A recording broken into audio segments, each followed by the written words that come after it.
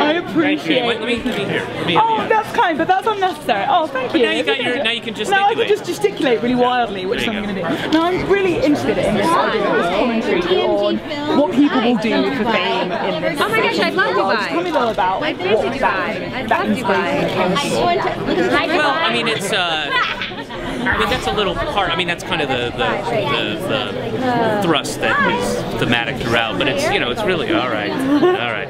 It's really a story. But yeah, it's something that's bothered me, for a long time, and I talk about it in my stand-up quite a bit. But yeah, that's always bothered me is the idea of just rewarding people for doing like things that don't warrant any. They have no discernible talent, and what they do is actually kind of shit.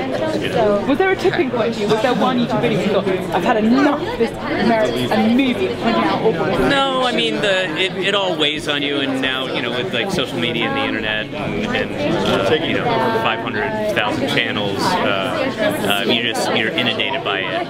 But there wasn't anything that happened where I was like, I have to write this story. It was just something that's an idea that's been kicking around for a while.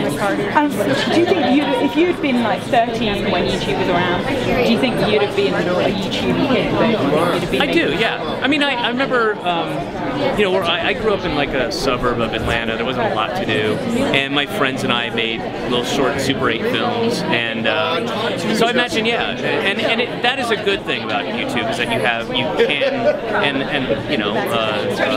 smartphones and stuff where you can actually create something. You have that access. You don't need $1 million, and you can create this thing, and that's good. But then there are so many people who do that, and it's just garbage. It's just a waste of bandwidth. And you put together so many hilarious people. Yeah, they're all great. Tell me a little bit about gathering them together. They're just friends or people that I cast. Meredith and Jake I didn't know at casted. I don't know teenagers. Are you guys ready for the World Cup? Everybody else is friends that some people I wrote with them in mind, or the character with them in mind, and just passed out scripts to the people I wanted to work with that are adept at improv, and Brazil. I knew I'd have fun on set. What's the next World Cup? Thank you so much, and congratulations on it. All right, thank you. We're gonna get names.